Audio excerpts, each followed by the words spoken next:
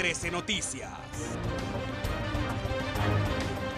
¿Qué tal? Muy buenas noches y bienvenidos a T13 Noticias. En 60 minutos le presentamos lo más completo del acontecer nacional, internacional y deportivo. Alan, buenas noches. Buenas noches, Corina. Gracias a usted por su preferencia. Hoy vamos a iniciar hablando de las acciones que realiza la Policía Nacional Civil en busca de rescatar su imagen ante la sociedad guatemalteca.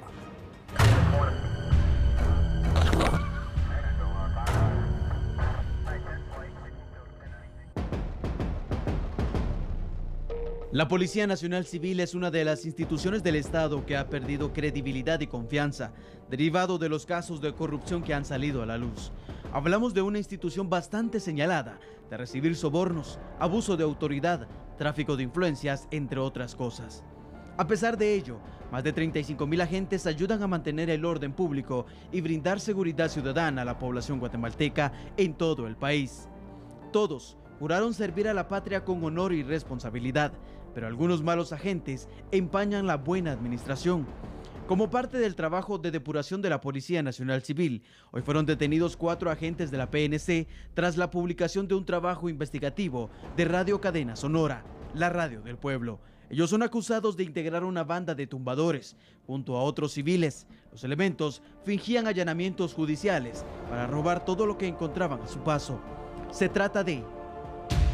Y de esta manera se reporta la detención de Óscar Enrique Sampop Ramírez, del señor Eduardo García Aquino, de Esdras Asensio Bernal, también del señor Dionisio Lux Castro, quienes están siendo en este momento trasladados hacia el juzgado de turno. En este caso, la Policía Nacional Civil ha puesto todo su empeño y capacidad para detectar a estos presuntos criminales que deshonraron su palabra, su uniforme y a su familia. En total, la PNC y el Ministerio Público allanaron 14 viviendas en el departamento de Guatemala y Escuintla. Uno de ellos fue realizado dentro de una sede policial ubicada en la 12 calle y 9ª avenida de la zona 1. Según la investigación, esta banda es liderada por un grupo de narcotraficantes. Sin embargo, deben ser las pesquisas del Ministerio Público las que confirmen la información. Los agentes implicados están destacados en la División Especializada en Investigación Criminal, de manera que sabían muy bien los movimientos y características que debían de tener un allanamiento legal. Fueron enviados a torre de tribunales acusados de robo agravado, abuso de autoridad y allanamiento. Y en el mismo tema, ahora le presentamos detalles de cómo operaba esta banda de tumbadores integrada por agentes de la PNC. Bien armados, unos vestidos con el uniforme policial y otros con el del Ministerio Público. Los agentes iniciaban a realizar los supuestos allanamientos en horarios de 5:30 de la mañana a 17:30 horas. Al llegar a las viviendas, presentaban documento judicial que en apariencia daba legalidad al cateo y al lograr ingresar, neutralizaban a sus víctimas. Las amenazaban con matarlas si no colaboraban en decir dónde podrían encontrar objetos de valor. Algunos utilizaban gorros pasamontañas para evitar ser descubiertos y eran quienes destrozaban los inmuebles buscando dinero y joyas. Otros policías tenían la tarea de vigilar la entrada principal de las residencias como estrategia para no despertar sospechas. No tardaban mucho por ejecutar su plan. Eran policías con planes concretos y sin miedo a nada. Joyas, dinero y hasta drogas no era lo único que se robaban. Escapaban con los vehículos de lujo de sus víctimas y en cuestión de segundos, nadie sabía de ellos.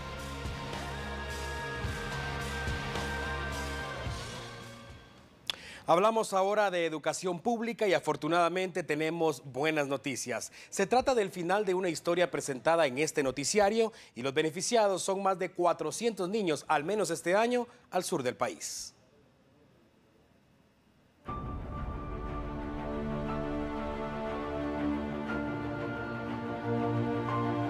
A más de 193 kilómetros de la ciudad capital, en la aldea El Chap, en la Cintal Retauleu, se ubica la Escuela Rural Mixta Sector Vuelta del Mango. El 5 de marzo publicamos las pésimas condiciones de esta escuela, olvidada por las autoridades, donde las paredes eran de varas de bambú. Los estudiantes tenían que ingeniárselas con blocks, un pedazo de madera, para fabricar su escritorio.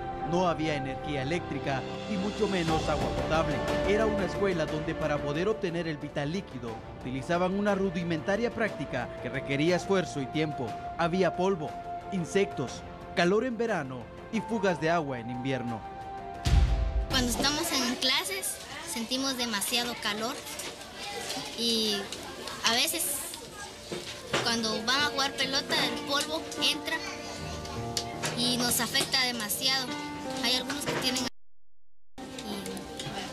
nos afecta, y además aquí por la causa de los árboles a veces entran abejas y nos pican. Y bueno, pues aquí en la hora de clases nos hinchamos de la cara porque entran las abejas y nos pican. Pero si algo sobresale en ese lugar, la actitud de los estudiantes, que a pesar de las malas condiciones en que reciben clases, todos sueñan en convertirse en profesionales y no se preocupan si la mamá les manda o no la refacción, si el piso es de cerámica o si el techo tiene fuga de agua. El 15 de julio, el presidente de la República, Jimmy Morales, respondería a la publicación de este noticiario y una vez más quedaría evidenciado el impacto de la televisión guatemalteca. Este es el efecto T13.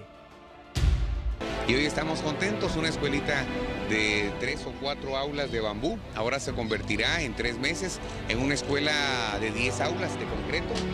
Adicionalmente, pues tendrá un laboratorio de cómputo. El 15 de julio, el mandatario se comprometió en construir un nuevo centro educativo que contara con la estructura, el mobiliario y el equipo que demandaba la escuela.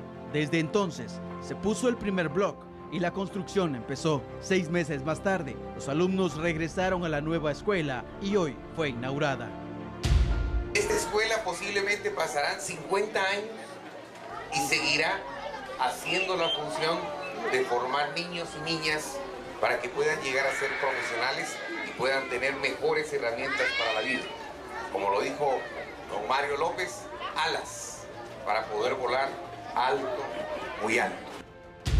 La nueva escuela cuenta ahora con un salón digno, área de recreación, ventanas y no hay fuga en el techo. Además se instaló un salón de computación.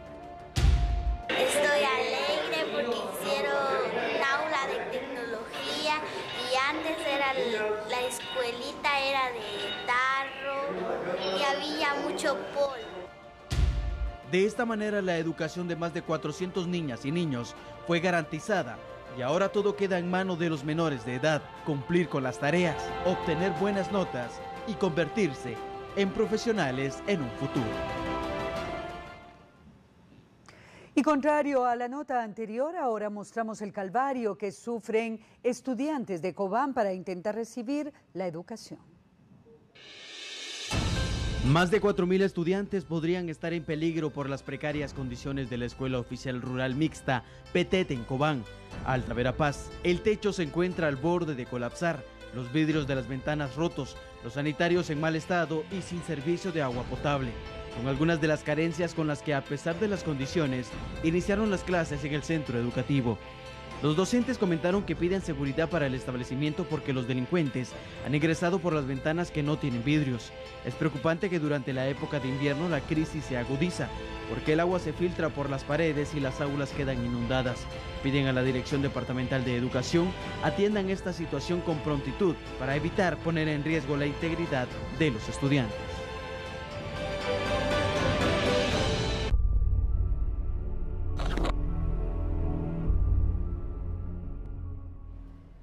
Finalizamos este tema sobre la educación pública, definitivamente agradeciendo a los guatemaltecos que siempre están atentos a la televisión guatemalteca y el impacto definitivamente es sin precedente. Le damos la bienvenida a nuestro compañero también, Pablo Paniagua. Buenas noches. Así es, buenas noches, Pablo. Por supuesto, Alan, muy importante el poder ver que nuestra labor periodística tiene resultados, además de la cobertura a nivel nacional. Se puede ver reflejado en hechos concretos como esta escuela que pudimos ver en este primer bloque de noticias. Y prácticamente es nuestro granito de arena para colaborar también con nuestro país y la educación del mismo, que es muy importante. Vamos a continuar con la información, cerrando también nuestro primer bloque informativo y le vamos a presentar un caso insólito. Parece que las condiciones del clima provocaron que 2 aves cayeran en la ciudad colonial. Definitivamente no están en casa, pero afortunadamente están en buenas manos.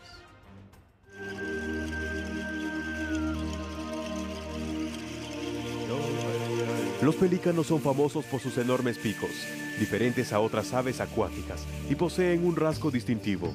Tienen los 4 dedos palmeados. La mayoría vive en el mar y curiosamente es el único animal que traga agua salada y en su garganta la convierte en agua dulce para su consumo. Pueden volar durante mucho tiempo, pero se les hace difícil moverse en tierra, por lo que es inusual verlos caminando en zonas pobladas. Sin embargo, algo sorprendente ocurrió cerca de la capital. Vecinos de Ciudad Vieja y Antigua Guatemala efectuaron un hallazgo inusual, ya que se trataba de 2 pelícanos que se presume cayeron accidentalmente.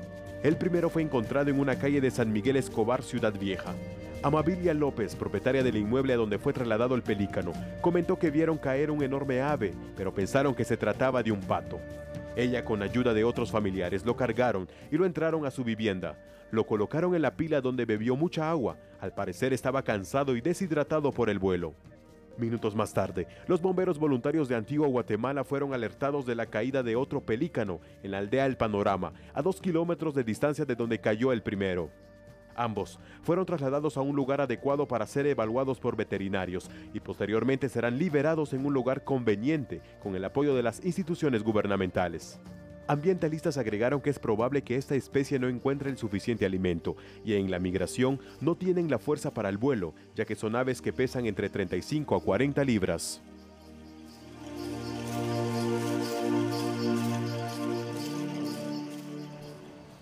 Afortunadamente las aves están recibiendo el cuidado adecuado. Antes de ir a la pausa vamos a hablar de otro de los temas que definitivamente acapara la atención pública y que continúa en desarrollo en esta noche. Me refiero a las capturas de las personas vinculadas al caso del registro del botín de la propiedad. Tenemos las imágenes que nos llegan en este momento en vivo desde la torre de tribunales. Continúa a esta hora de la noche el proceso, la audiencia judicial después de la captura de Samuel Morales, así como también de José Morales, hermano e hijo del presidente de la República, vinculados a este caso. Ya escuchamos a la jueza hace pocos minutos también hablando de este tema y en cualquier momento podría resolver.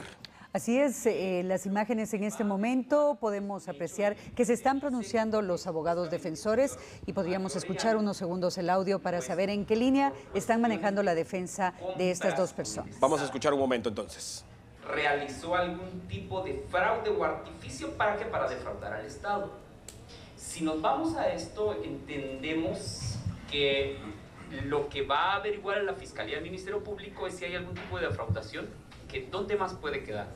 Supuestamente queda a través de documentación que obra en el registro de la propiedad. Me ubico en ese lugar en donde dicen que mi patrocinado puede influir para que personal del registro general de la propiedad se muestre reticentemente. Veamos. Hasta el momento no le han a usted aportado algún elemento en el que demuestren que mi patrocinado tiene algún nivel en el que pueda influir. Escuchamos entonces lo que está aconteciendo en este momento en torre de tribunales. Primero, el Ministerio Público imputó los delitos a los 3 vinculados a este caso, conocido como botín del registro de la propiedad. Posteriormente, la jueza que está conociendo el proceso penal ha decidido ligarlos a proceso penal por fraude. Falta esclarecer y falta esperar si serán enviados a prisión preventiva. Y escuchamos en este momento a la defensa. Pablo. Muy bien, y vamos a estar actualizando la información desde Torre de Tribunales aquí en esta emisión de T13 Noticias, un tema que acapara la atención de todos. Regresamos y vamos a retomar el tema de la jornada en seguimiento al caso botín del registro de la propiedad. La Policía Nacional Civil dio cumplimiento a 3 órdenes de captura esta mañana. Como suele suceder cuando se realizan allanamientos para capturar a personas vinculadas a distintos delitos, un contingente policial se preparó desde la madrugada y a las 6 de la mañana se ejecutó el operativo. Vivienda ubicada en Villas de San José 3, zona 4 de Misco. El objetivo, capturar a Samuel Everaldo Morales Cabrera, hermano del presidente Jimmy Morales. En ningún momento hubo resistencia. Los delegados del Ministerio Público ingresaron a la vivienda junto a la policía y se dio cumplimiento a la orden de detención girada por el Juzgado Sexto de Primera Instancia Penal por su presunta vinculación al caso conocido como botín del registro de la propiedad. Paralelo a este operativo, en otro sector del país, se procedió a la detención de Mario Estuardo Orellana, quien fue identificado como padre de la exnovia de uno de los hijos del mandatario guatemalteco, vinculado al mismo caso. La tercera orden de arresto era en contra de José Manuel Morales, hijo del presidente Jimmy Morales. Sin embargo, Por vivir en casa presidencial junto a sus padres, era imposible capturarlo, según lo explicado por la fiscal general y jefa del Ministerio Público, Telma Aldana. A las 6 de la mañana con 30 minutos, según la funcionaria, se entregó una carta al presidente de Guatemala, firmada por ella y el comisionado Iván Velázquez. En ella se explicaba la situación de su hijo y por qué no procedían a la captura, además de solicitar su colaboración para que José Morales, su hijo, se presentara a la judicatura en mención para resolver su situación legal.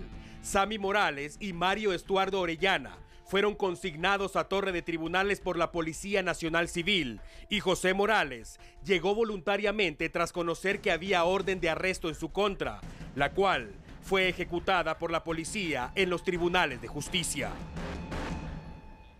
Al finalizar los allanamientos, autoridades del Ministerio Público, la CICIG y la Cartera del Interior ofrecieron en conferencia de prensa detalles respecto al caso.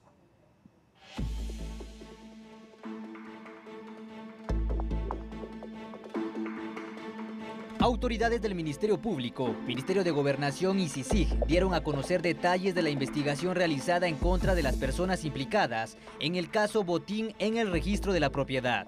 El comisionado Iván Velázquez se refirió a los 3 eventos donde se defraudó a esta institución por más de 200.000 quetzales.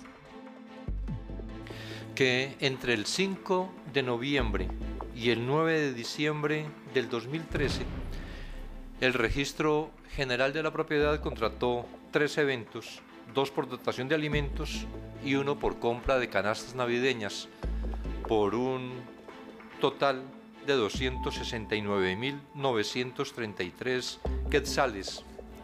Pero los 2 primeros eventos que fueron pagados no se realizaron y el tercer servicio que sí se prestó no fue por la empresa que aparece como beneficiaria del pago.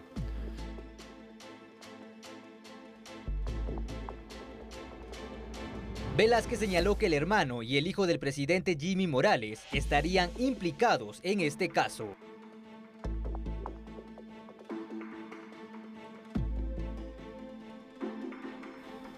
Vemos la participación de José Manuel Morales Marroquín, quien, de acuerdo con lo que se ha logrado investigar, para hacerle un favor a la señora Abdi Estrada, madre de su entonces novia Abdi Orellana, consigue las cotizaciones y las facturas. Esa factura para uno de los otros eventos es suministrada por Samuel Everardo Morales Cabrera, representante de Plus Espectáculos. El Registro General de la Propiedad entregó físicamente los 3 cheques a Mario Estuardo Orellana, quien los recibió en nombre de las empresas contratadas. La fiscal general Telma Aldana dijo que según la investigación, ambos familiares del presidente no recibieron dinero en este caso de fraude. Y si el hijo y el hermano del señor presidente obtuvieron algún beneficio económico, hasta este momento se ha determinado que no obtuvieron ninguna utilidad económica y que, como lo manifestó el señor comisionado, se trató de un aparente favor ilícito que se hizo a partir de la relación entre el señor José Manuel Morales Marroquín y la señorita Abdi Orellana Estrada. Iván Velázquez concluyó afirmando que el presidente de la República, Jimmy Morales, ha sido respetuoso del proceso de investigación realizado en contra de su hermano e hijo. El señor presidente no ha hecho ninguna solicitud, no ha intervenido respecto de CICIG y entiendo también por lo que naturalmente hablamos todos los días con la fiscal general de todas las cosas. Tampoco en el Ministerio Público. Lo que nos permite asegurar públicamente esto, que el señor presidente ha sido respetuoso de la independencia en la investigación.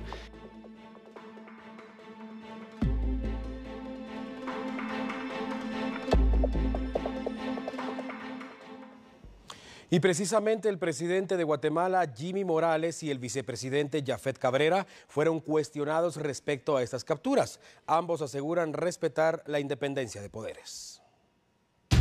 El respaldo como familia, total.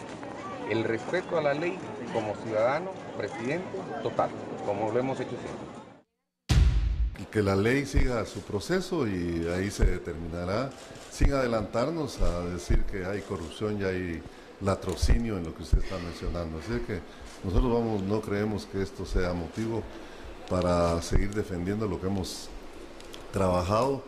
Nadie puede ser vencido sin antes ser oído. Así es de que respetamos la ley. No podemos adelantarnos de ningún hecho porque puede ser que todo lo que se está investigando quede sin ningún efecto porque no hay asidero legal. Así es de que esa es mi posición, que nosotros vamos a seguir trabajando como lo estamos haciendo. ¿Ya habló con el presidente? No, yo no he platicado con él y entiendo que el hijo no fue arrestado, sino que él se presentó a los tribunales. Del resto no desconozco porque desde la buena mañana estamos trabajando aquí. Para finalizar con el tema vinculado también al caso Botín del registro de la propiedad, se solicitó antejuicio contra un diputado del Parlamento Centroamericano. La fiscal general Telma Aldana dio a conocer que fue presentada una solicitud de antejuicio en contra del diputado del Parlacén Gilmar Otmar Sánchez Herrera, ya que tras la investigación preliminar se presume que él participó en la defraudación del registro de la propiedad, cobrando un servicio de banquetes para más de 590 personas trabajadoras de esta institución, el cual nunca se realizó, pero el dinero sí fue pagado a nombre de la empresa con la que aparentemente tiene relación.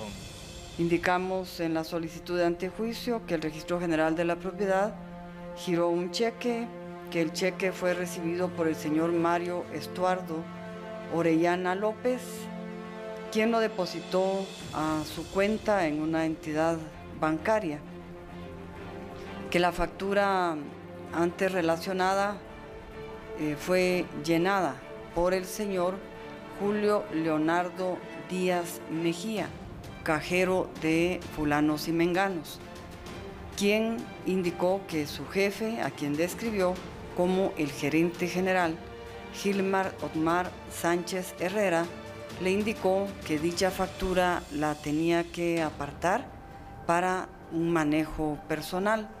Telma Aldana dijo que los delitos por los que se solicita sea retirada la inmunidad al diputado del Parlacén Sánchez Herrera son fraude y lavado de dinero u otros activos. Estamos acompañando algunos indicios a la solicitud de antejuicio para que se haga la formación correspondiente, se siga el trámite legal y se declare que ha lugar a formación de causa, para que entonces el Ministerio Público y la Comisión Internacional contra la Impunidad en Guatemala podamos realizar la investigación correspondiente.